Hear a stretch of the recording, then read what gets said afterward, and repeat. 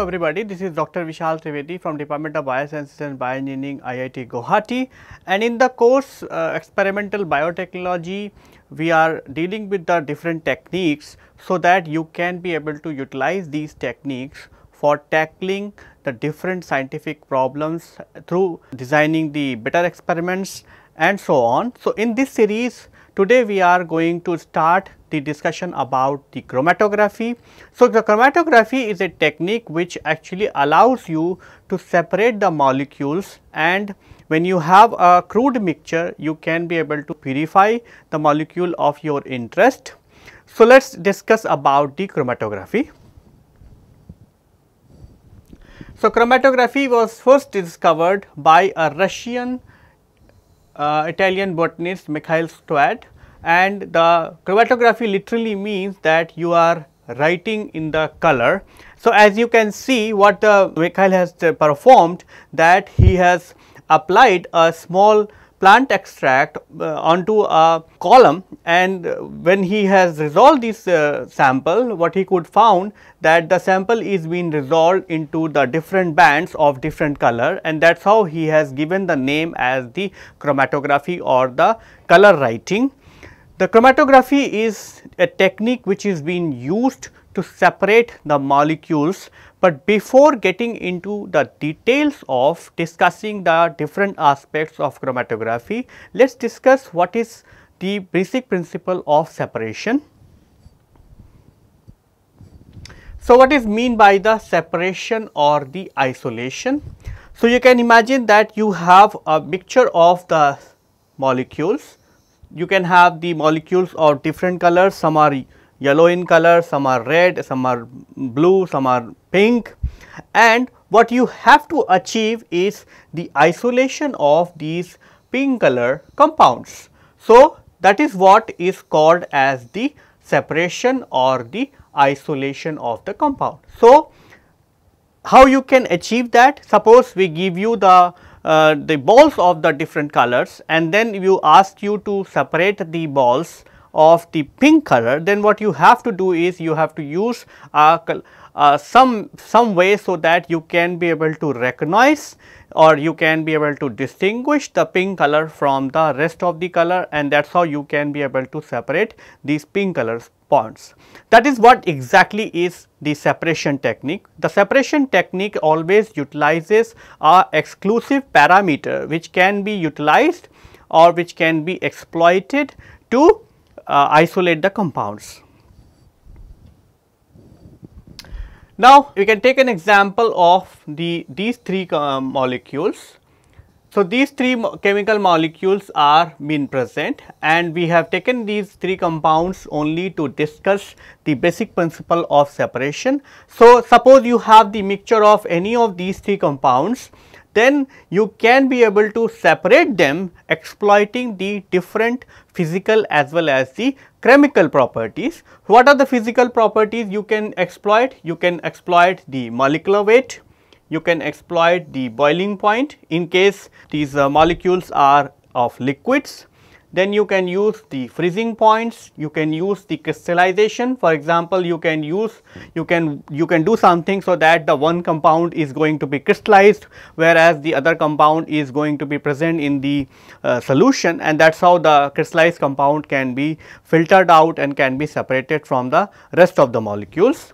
Similarly, you can actually play very nicely with the solubility as well as the density parameters. So, all these falls under the physical properties, exactly the same as you can actually also play with the chemical properties. For example, you can have the different types of functional groups. For example, in this case the phenol has a functional group, whereas the aniline has the NH2 as a functional group. So, these two functional groups are very different from the benzene. So, you can actually exploit the presence of functional groups, and once the functional groups are different, their reactivity for one or other reagent is also going to be different. So, when you react them, some of the molecules will react, the other molecule will not react. So, the molecule which will react to form a complex, this complex can either change the physical properties in such a way so that the complex is going to be more soluble or the less soluble, and because of this you can be able to purify your desired compounds. Let us see how you can exploit these physical or the chemical properties for these three set of molecules. So, these three set of molecules, benzene, phenol and aniline. Now, you can see that the molecular weight of the benzene is 78.11, whereas the phenol is 94.11 and the aniline is 93. So, if I have to purify the benzene and the phenol, I can actually exploit the differences between their molecular weight. Then you can also see the boiling points. The boiling point of the benzene and the phenol is different. So, that also can be utilized. So, let us see how the boiling point can be exploited to separate the two molecules using the technique called fractional distillations. So, initially what we have a mixture of the benzene and the aniline. So, when you have a mixture of benzene and aniline, what you have to do is you have to keep this sample in a flask and then you connect this flask to a condenser. If you all do not know about the condenser, condenser is a instrument which actually allows you to distill the compound. So, what happens is that the water vapors or the vapor of the compound goes into the central tubing and then the central tubing is surrounded by the water jacket. So, when the water goes out and comes out, this tubing becomes cooled. So, when the vapor goes into this central tube, it actually get cooled, and because it get cooled, it turns into the liquid phase, and that is how this water vapor can be collected in the separate flask.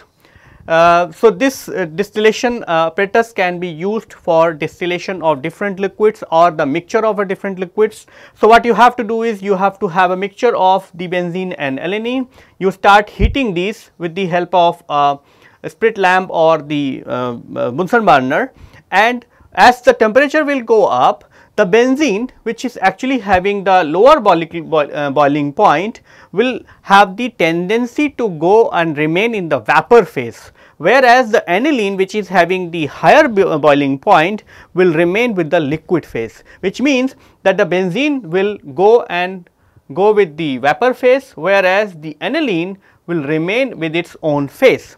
So, as a result, what will happen is when you go with the first round of distillations, you are going to have more and more amount of benzene in the upper flask, whereas you are going to have the aniline in the lower flask. So, if you repeat this whole exercise multiple times, or if you use the fractional distillation apparatus, you could be able to separate these two molecules because they are having a very huge separation in terms of their boiling point. The benzene has a lower boiling point, whereas the aniline has the higher boiling point, and because of their differences in the boiling point, the benzene will evaporate faster and evaporate sooner. So, that benzene will remain in the vapor phase, whereas the aniline will tend to remain in the liquid phase, and as a result you will collect the aniline in the lower chamber and lower flask, and whereas the benzene you will collect in the upper flask. So, at the end of this distillations, you will be able to separate the aniline from the benzene.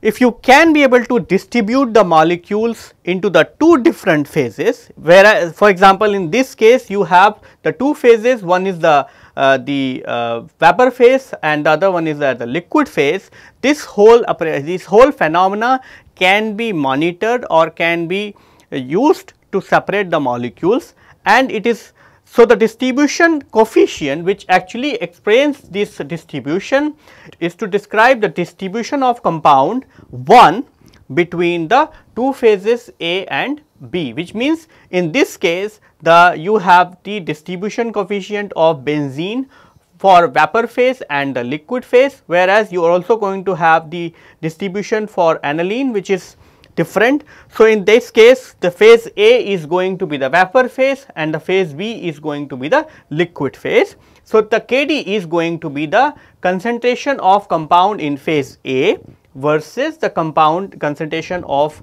the compound in phase B. So, as the distribution coefficient is a ratio of the concentration of the compound in phase A versus the phase B is actually does not have any unit, and it is actually also a virtual number, because as soon as you change the pairs of the compounds, or as soon as you change the conditions, the distribution of the molecules are also going to be different between the different phases, and as a result the distribution coefficient always depends on the number of counter ions or number of compound which are present in the mixture, and it is also not a fixed number, it is a dynamic number which actually depends on what the way the compound is going to be distributed into the different planes.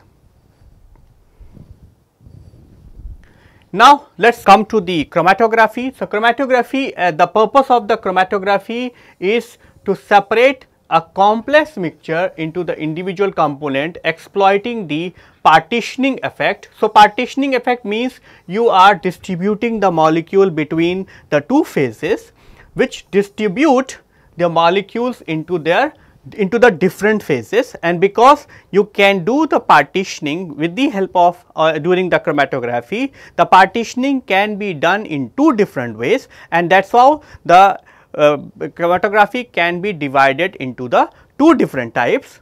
One is called as the partition chromatography, the other one is called as the adsorption chromatography. So, in the partition chromatography, the analyte distribute themselves into the two phases. One is liquid stationary phase and the other one is the mobile phase. So, in the partition chromatography always occurs in a places where you have the two liquids which are not immiscible, or the two liquids which are not mixing with each other, and you can put a compound, and then that compound is going to distribute between these two liquids, which means if I have two liquids and if I put a compound X, what will happen is the X will have the lower solubility in this one, or it can have the higher solubility into the solvent 2.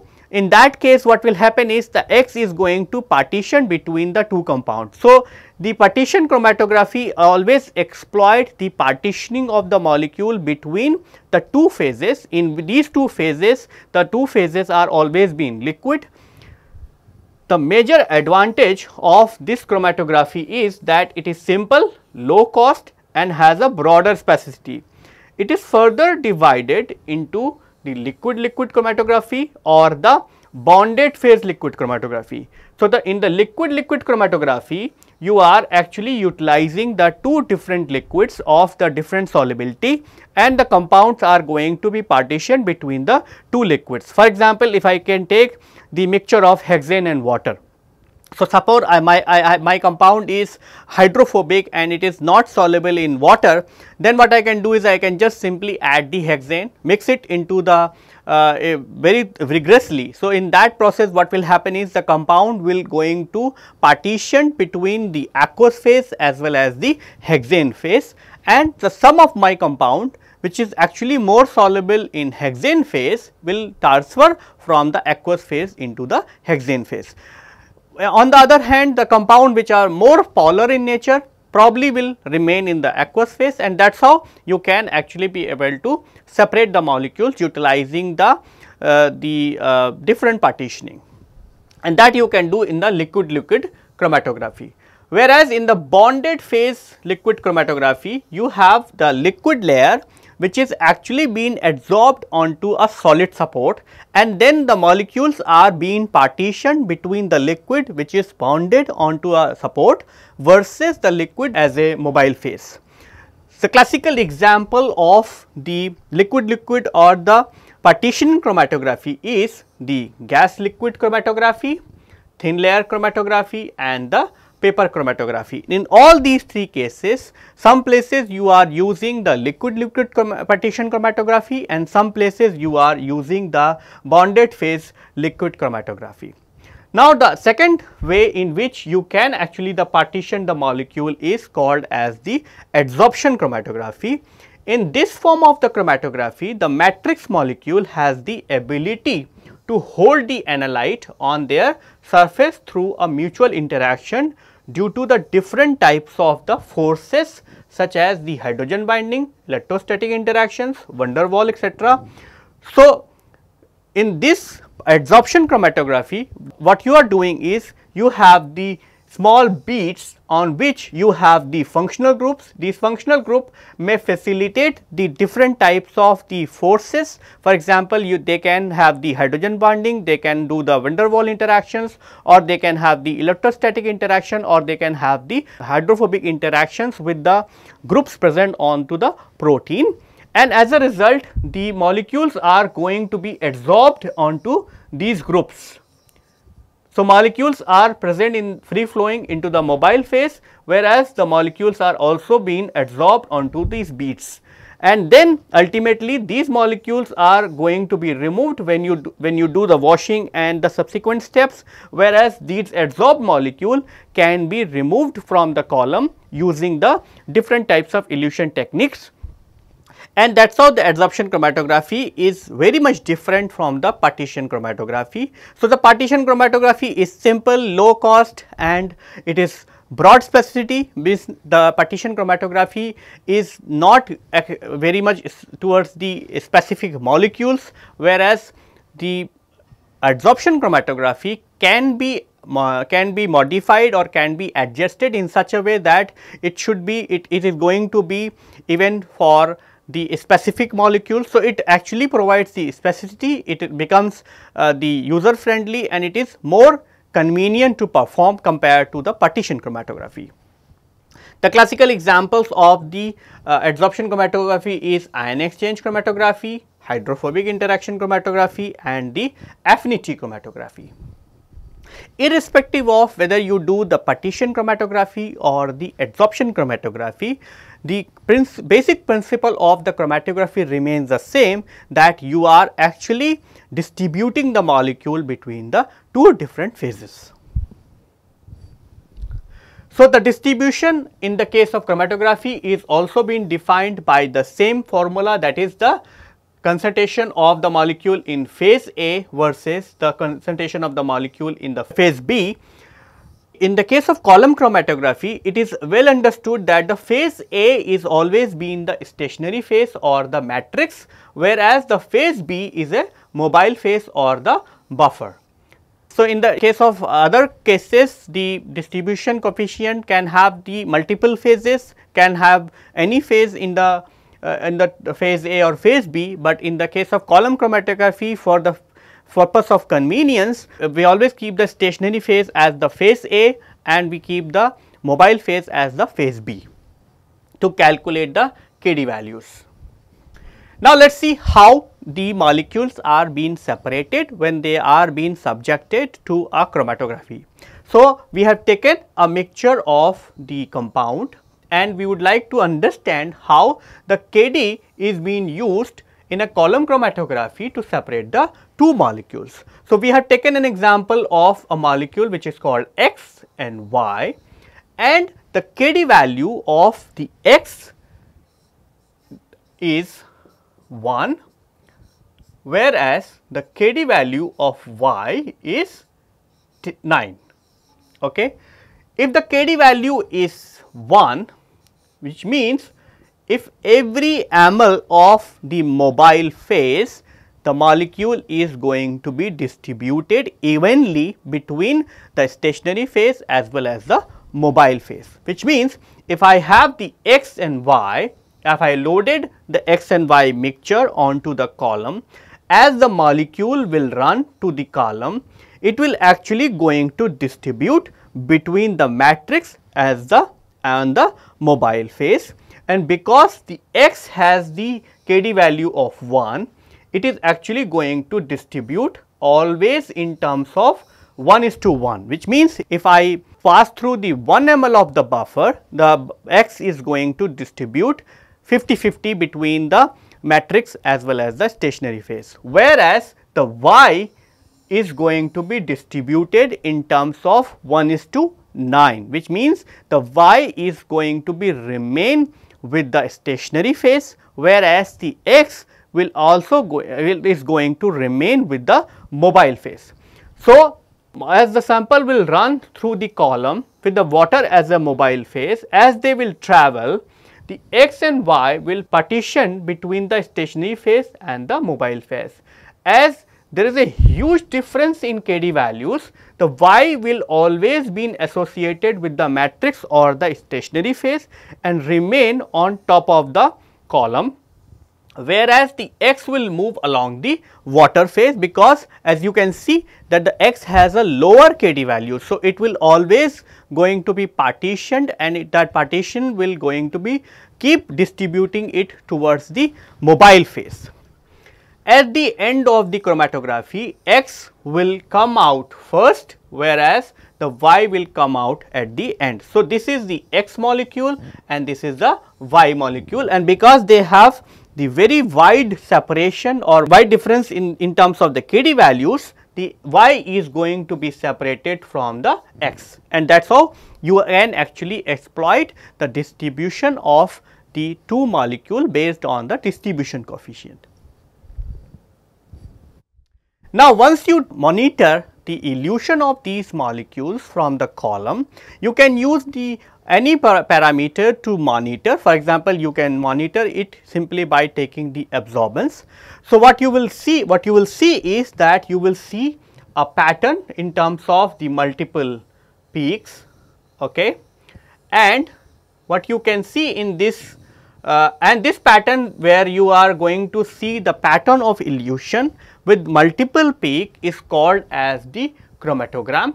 So, the plot of elution volume along with the absorbance or any other parameter is known as the chromatogram. So, on the y axis you will put the detector signal, which means it could be absorbance, it could be fluorescence, it could be refractive index and so on.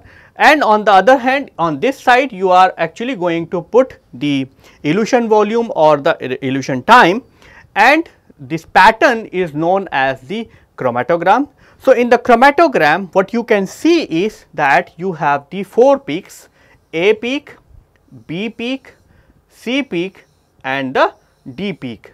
So, A and B are the 2 separate peaks, which means the column is good enough to separate the A from the B, whereas the C and D are actually the fused peaks.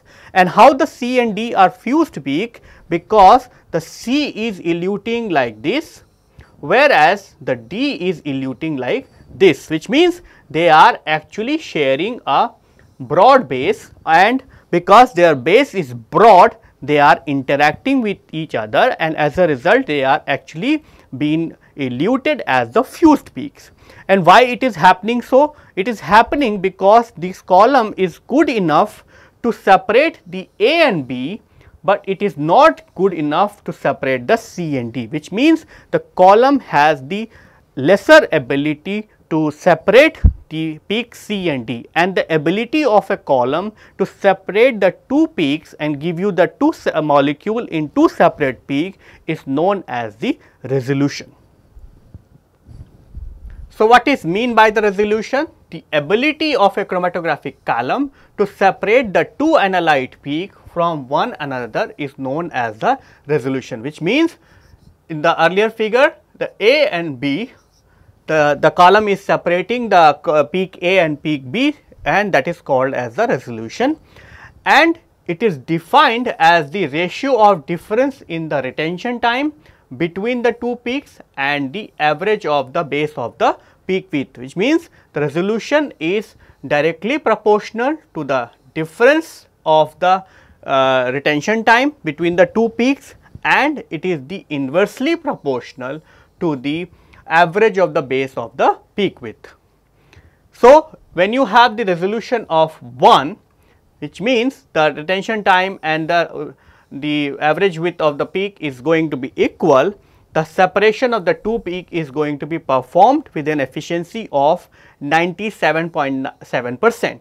But if you have the resolution which is more than 1.5, it will actually going to give you the separation of the 2 molecules by more than 99%.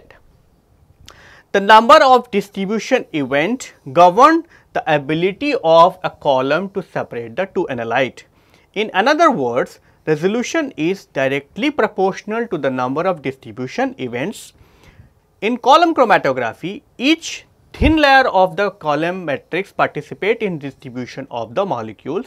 So, you can assume that the height of a distribution plane is h, which means the beads what you are using has a diameter of the h, and the length of the column what you are taking is L.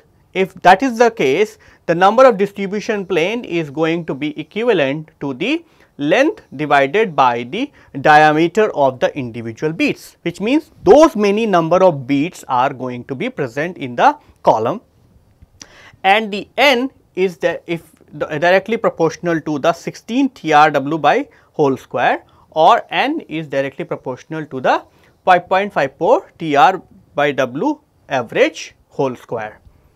Let us see how the distribution plane are going to improve the resolution of a column. So, number of distribution plane in a column is controlling two parameters.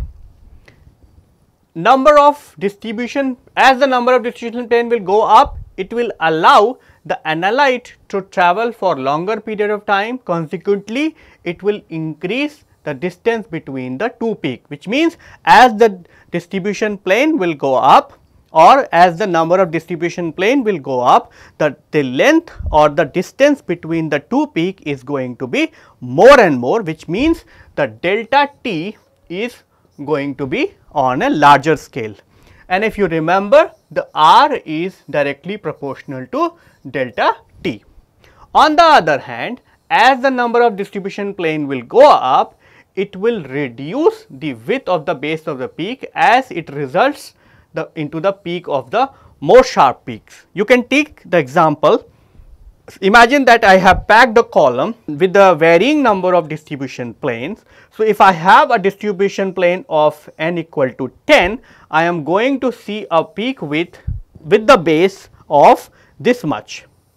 Whereas, if I increase the number by n by equal to 100, I am going to reduce the base and it is going to give me the shrink base. And if I increase the distribution planes further up, which means if I increase the distribution plane by another 10 times, I am going to see a sharp peak with a very reduced base. So, that actually proves that as you increase the distribution plane, you are actually going to reduce the average peak width of the base, and that actually is going to increase the resolution, because the R is inversely proportional to the W average.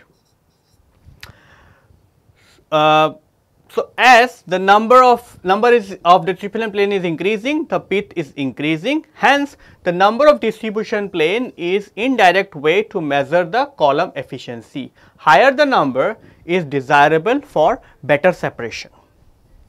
Now, if you would like to perform the chromatography, you can utilize a chromatography system, and in a typical chromatography system you are going to have the multiple component. Let us see what are these components. So, you can have the reservoirs. The reservoirs, you can have 1 or 2 reservoirs where you are going to keep the mobile phase, the buffers. In some cases even you can have the 4 reservoirs, so that you can be able to perform, or you can be able to prepare the gradients between the 2 buffers. Then next to the reservoir you are going to have the pumps. Depending on the type of chromatography system, you can have the 1 pump or the 2 pump, and they can individually be connected to the individual reservoirs, so that you can be able to utilize the different pumps to produce the very precise gradients. Depending on the pressure level, you can be able to utilize the pumps which are made up of glass or which are made up of steel. Then next to the pump you have the mixture. So, the mixture is the place where you are going to mix the liquids which are coming from the individual reservoir, so that you can have the homogeneous mixed buffer, and that actually will go into the column, and column is made up of a glass or the steel depending on the pressure limit. In most of the low pressure or the middle pressure chromatography system, you can be able to attach the glass columns, but when you go to the high pressure columns, you have to use the column which is made up of steel. Next to the column you are going to have the detectors. Detector is something which actually detects the analytes which are coming out from the column. The detector could be utilize the multiple parameters. Detector could utilize the UV visible spectroscope, UV visible absorbance. The detector could utilize the fluorescence. Detector could utilize the refractive index, or detector can utilize many other parameters, like you can even attach the mass spectrometry to the as a detector, and then in that case the chromatography system will turn into the liquid LC-MS or liquid chromatography mass spectrometry system. So, the detector could be of, depending on what kind of molecule you are analyzing, you can actually choose the detector, and that actually is going to do the online monitoring system to test the presence of the particular analyte based on the different type of properties. There are different types of detectors such as UV visible detector, fluorescence detectors, or RI detector and all that. Once you detect the molecule using the detector, because detector is going to give you the pattern, or detector is actually going to give you the chromatogram, you can actually ask the machine to collect the peaks, and that you will do in the fraction collectors, and the fraction collectors will collect these eluting molecules into the different fractions. And on the other hand, detector will also give the signal to the recorder, and the recorder is going to show you the profile of these eluting molecules in the form of a chromatogram. So, this is all about the brief overview of the chromatography system. Let us see how a real chromatography system look like. A real chromatography system, for example, in this case we are showing the ActaPure M.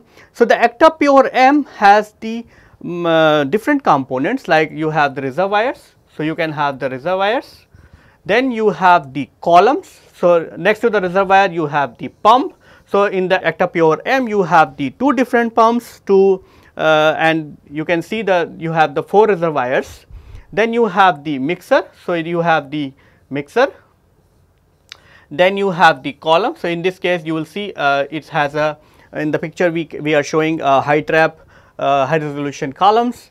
Then you have, in this place you have a detector, and next to the detector whatever is coming out can be collected in the form of a different fractions, or you can actually be able to utilize a computer with the interface to the system to visualize what is visualize the profile of the eluting molecules in the form of a chromatogram.